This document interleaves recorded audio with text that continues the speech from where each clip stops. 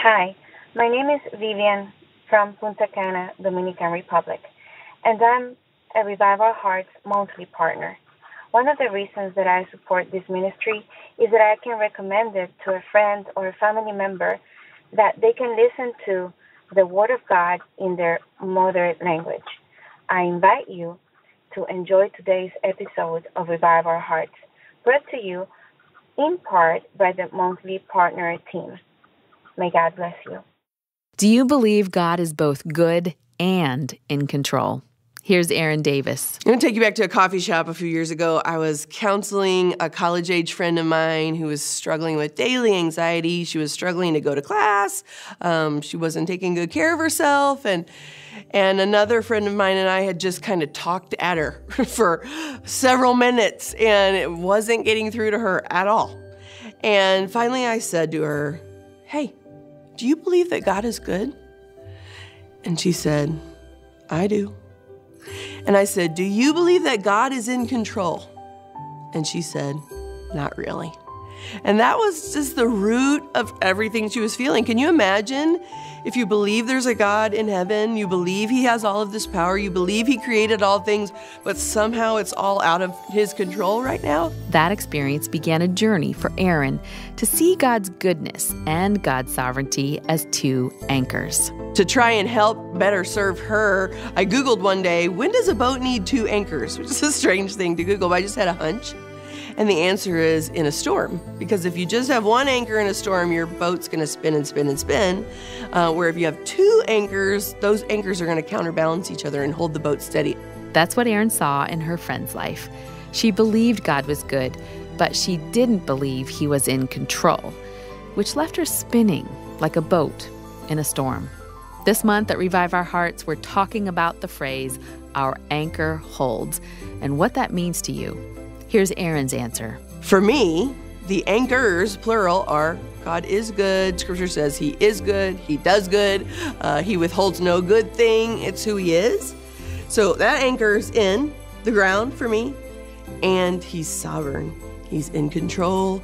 Nothing gets past him. Nobody can manipulate him. There can't ever be a coup in heaven where he loses his authority. They hold, even in a really intense storm. So when I hear our anchor holds, I think our anchors hold, and I'm so grateful they do. That's our true hope, that no matter how bad the storm in our uncertainties and difficulties of life, we can hold on to Jesus as our true anchor. And that's the message Revive Our Hearts wants to share around the world. When you give to Revive Our Hearts here in the month of December, you're partnering with us to lead countless women through the stormy waters and point them to Christ, our anchor. This time of year is crucial for our ministry because it's when close to half of our donations come in for the entire year. Your support makes everything we do possible, from our podcasts and radio programs to our women's conferences to our international outreaches.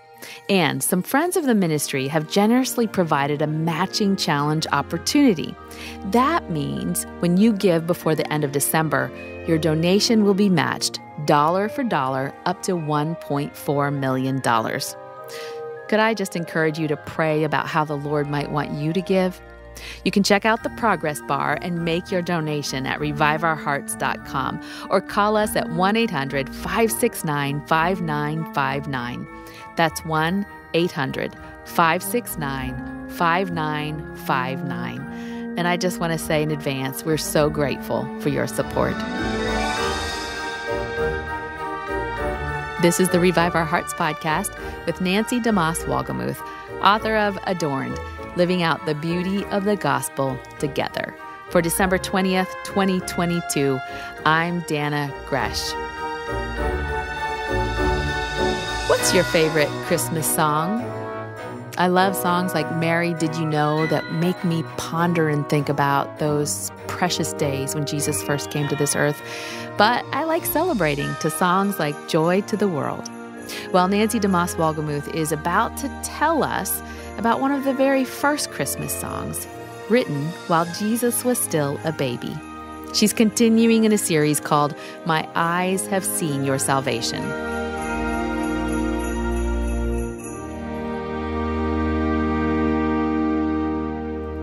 We come today to one of the great Christmas hymns, one of the original Christmas hymns and one of the great hymns of our faith. We're looking in Luke chapter 2 at the life of Simeon, who comes into the temple into Jerusalem, led by the Holy Spirit of God, just at the moment when Mary and Joseph bring in the baby Jesus to present him to the Lord.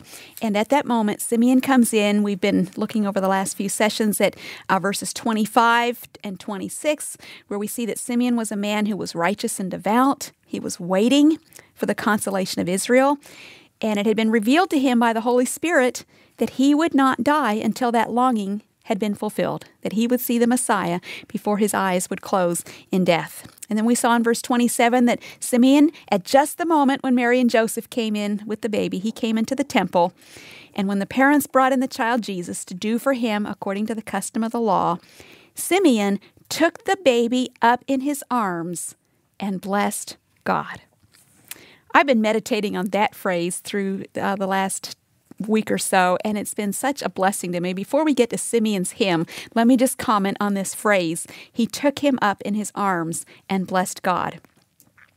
There are two Greek words that are actually translated to take him up. He took him up in his arms. It's a combination of words that means to receive. He received this baby into his arms. Mary and Joseph had come to the temple to present this baby to God, and now Simeon comes to receive the baby who is God. In fact, Simeon was known by the early church as Theotokos. That's the name they gave to him, Theo, Theo, God, Dokos, Doches. It's a Greek word that means God receiver. God receiver.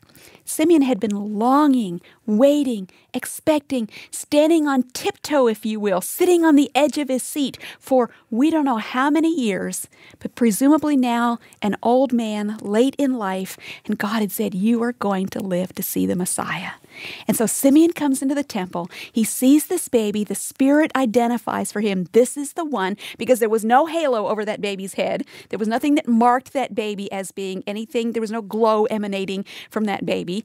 The Spirit of God said, this is the one, this is the Christ. And Simeon reached out. He took that baby from the arms of his teenage mother, Mary of Nazareth, and took that baby into his own arms. Just imagine, after all these years of waiting and longing, that now he gets to have this moment where he receives the fulfillment of God's promise. What a holy, incredible moment this must have been for him. As faith is fulfilled, faith becomes sight. He embraces that for which he has longed. And you just have this sense of awe and wonder and satisfaction. Here's a man who's had unfulfilled longings for all of his life. And now all those longings are fulfilled. It's like, Lord, it's enough. This is all I've ever wanted. This is all I've ever needed. This is all I've ever longed for. And you have fulfilled the deepest longings of my heart. I thought about that this past Sunday as I was going to church. I was meditating on this phrase. He came in the Spirit into the temple, and he took him up in his arms and blessed God. And I said, oh, Lord, as I go to church, I want to go in the Spirit, and I want to take you up in my arms and receive you and bless you.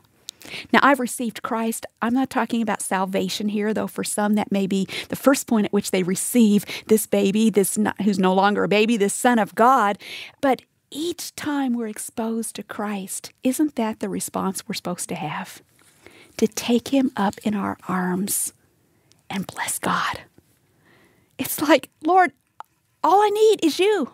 You are the satisfaction for all the longings and thirsting and hungering of my soul. Everything I need, you are.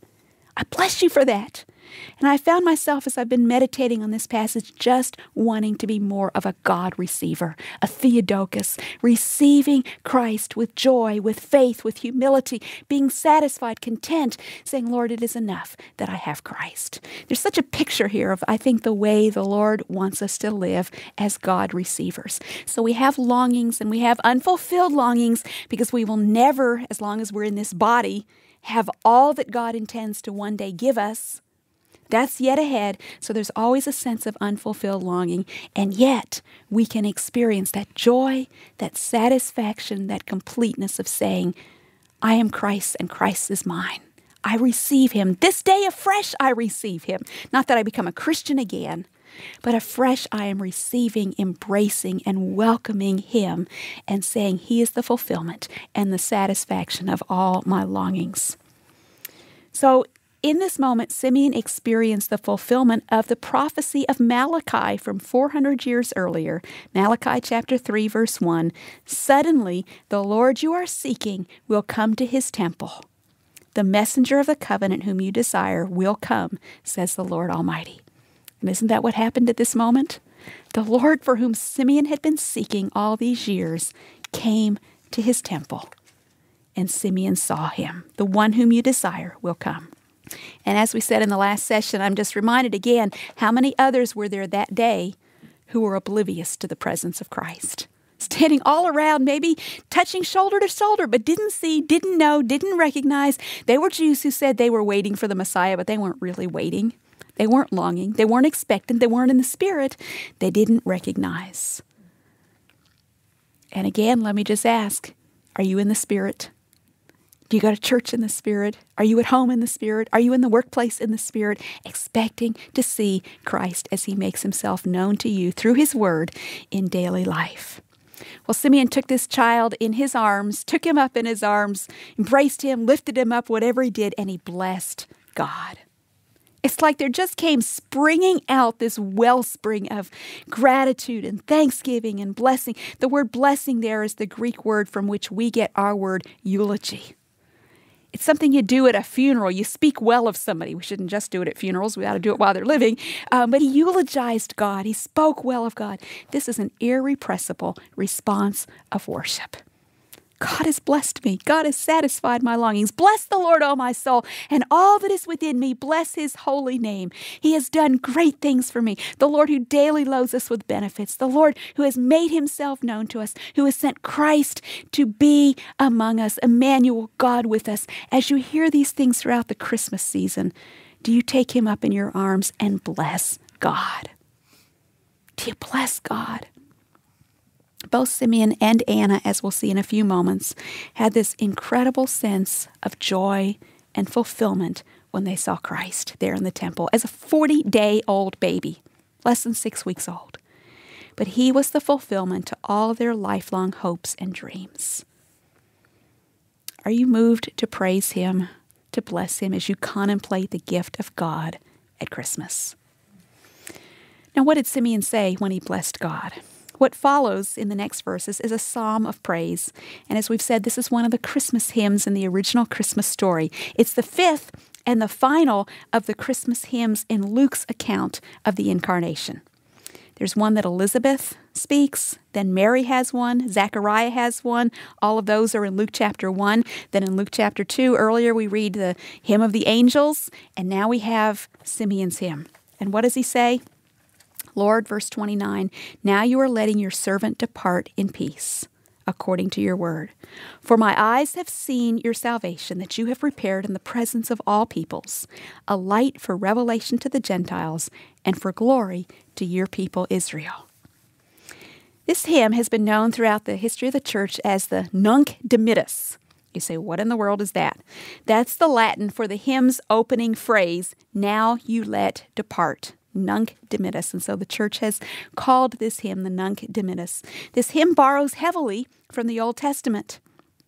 Let's just look at the first part of it today, and then in the next session we'll look at the rest of it. Simeon says, Lord, now you are letting your servant depart in peace, according to your word, for my eyes have seen your salvation. Simeon is saying, in effect, Lord, you promised that I would not see death before my eyes saw the Messiah. And you have kept your word to your servant. And for that I bless you. Now the word Lord that he uses here is not the word that is typically used in the New Testament when people speak of Christ as Lord. It's a different word that's not used often. It's the word from which we get our word despot. Despot. It's someone who wields absolute, unlimited, complete authority. And Simeon addresses God that way. He says, Lord, my master, the one who is in absolute authority over my life and over this world.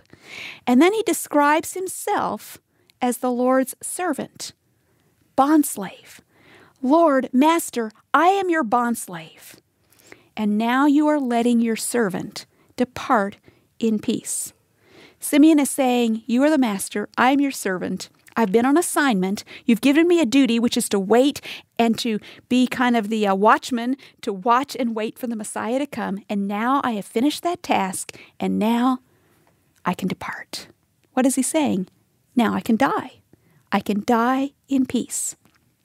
It's interesting as you think about death that Simeon speaks of dying as departing. Departing.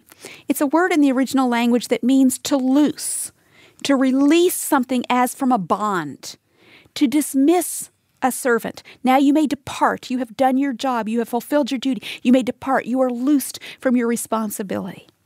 That word depart in the Greek is used in several different contexts, all of which give us insight into what death really is if you are a believer in Christ. For example, the word depart is used to speak of someone being loosed from a chain or a prisoner being released from captivity. And isn't that what happens when a child of God dies? We're released from this physical body. We're released from bondage to sin in this sinful world. We're released from captivity in this broken world. Our bodies are set free. We're released. Sometimes the word depart is used as a nautical metaphor. That is, of a ship being untied and loosed from its moorings. And isn't that what happens when we die? We've been tied to this earth, but now we're free to depart, to head for heaven. There's a military use of this word, to depart, that refers to an encampment being broken up, where the tents are taken down so they can move on. And isn't that a picture of death? Paul talks in 2 Corinthians 5 about these bodies as being like a tent. It's not permanent. We're taking up the stakes and moving on.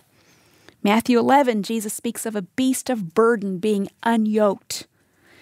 And death for the believer is being unyoked from the burden of this life. Now, in asking to depart, Simeon is not being asked to be released from his master whom he loves, but he's saying he's ready to be released from his earthly assignment. It's a picture here of a sentry who can be released from his assigned post because the one for whom he was to be on the lookout has arrived. So now his job is done. So he says, let me die because my job, my calling, my task in life is finished. Now I can depart in peace. Having seen the long-awaited consolation of Israel, Simeon has been loosed. He's been released. He's been set free to pass over from this life into the next. And as he holds that child in his arms, he realizes that to die is not something fearful for a God receiver. To die is to be liberated. It's to be emancipated. It's to be released, loosed, set free from the moorings of this body in this present earth. And isn't that what Jesus came to do? To deliver us from death and from the fear of death. How did he do that? By his death. And so now you and I, when it comes our time to die, and none of us knows how soon that will be for us, we can depart in peace. If we are children of God, if we have placed our faith in Christ, we can depart in peace. No fear of death. One commentator said that Simeon speaks like one for whom the grave has lost its terrors and the world its charms. The grave has lost its terrors and the world its charms. You know, most people are hanging on to this world, messed up as it is. They find some puny little charms here and they just cling to them. And they think about death and they think that's terrible. But Simeon speaks as one for whom the grave has lost its terror and the world has lost its charms. It's, Lord, I'm ready. I'm ready to go. I'm ready to depart, and I can do it in peace without fear. And so for the believer, death is not something to be feared. It merely releases and frees us from the burdens of these decaying bodies, our sinful flesh, and this broken world. That's what the Apostle Paul talks about in 2 Timothy chapter 4 as he's getting ready to die. He says, I'm being poured out as a drink offering, and the time of my departure has come. Where are you going, Paul? I'm going to another life. I'm going to another place, a better place. The ship is being untied. The moorings are being loosed. And I'm heading for my ultimate destination. And there is laid up for me a crown of righteousness, which the Lord will give to me. And so Simeon says, Lord, now you are letting your servant depart in peace. Why? Verse 30, for my eyes have seen your salvation. Simeon sees Jesus. He believes that Jesus is the Messiah, the Savior. So he says, I can die in peace because I have seen your salvation. Let me just remind us of the importance that each of us must see the Savior and the salvation of God before we see death. You can't be prepared for death if you haven't seen God's salvation. Only those who by faith have experienced the reality of an encounter with Christ through repentance and faith have a basis on which they can face death with courage and without fear. You will never be ready to die until you have met Christ, God's salvation. I have a devotional book that's, I don't even know for sure if it's still in print. It's one of my favorites over the years, called The Prayers of the Martyrs. And it's a collection of some of the prayers and last words of people who've been martyred over the years for their faith. You think that would be a really, downer of a book to read. But to the contrary, it is an uplifting book because you see this uniform sense of anticipation, expectancy, freedom from fear, eagerness to meet Christ. I remember one of them starts out by, Lord, I'm coming as fast as I can. I love that. Lord, I'm coming. Even in the midst of their pain and their martyrdom, they're saying, Lord, I can die in peace, for my eyes have seen your salvation. Donald Cargill, Cargill, was one of the Scottish Covenanters in the 17th century, many of whom were martyred for their faith. I had the privilege of being in Scotland and visiting some of the sites where these Scottish Covenanters were martyred, persecuted, and gave up their lives for their faith. But here's one of those Covenanters who was condemned by the government and sentenced to be hanged and beheaded. I believe it was the night before he died that he wrote out what he called his last speech and testimony. And here's a little bit of what he says in that written piece. He says, "This is the most joyful day that ever I saw in my pilgrimage on earth. My joy is now begun, which I see shall never be interrupted.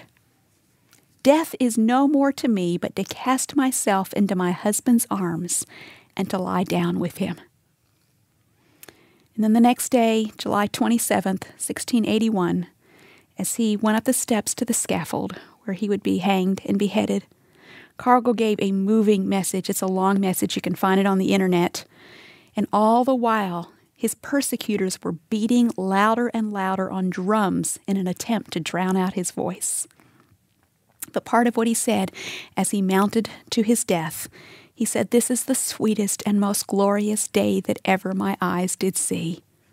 Farewell, reading and preaching, praying and believing. Farewell, wanderings, reproaches, and sufferings. Welcome, joy unspeakable and full of glory. Welcome, Father, Son, and Holy Ghost. Into thy hands I commit my spirit." That's what I sense and hear in Simeon's psalm of praise. Lord, now your servant can depart in peace. Farewell, sadness and bondage and being a prisoner here on this earth. And welcome, freedom, liberation, emancipation, being loosed, being released. Oh Lord, I can die in peace because my eyes have seen your salvation.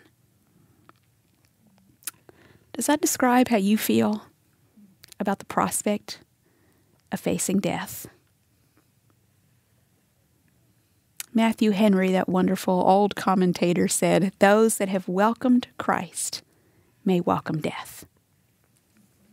If you know Christ and have received him with arms of faith, then when the time comes for you to die, you will be able to say, "Lord, Master, now you are letting your servant depart in peace, for my eyes have seen your salvation."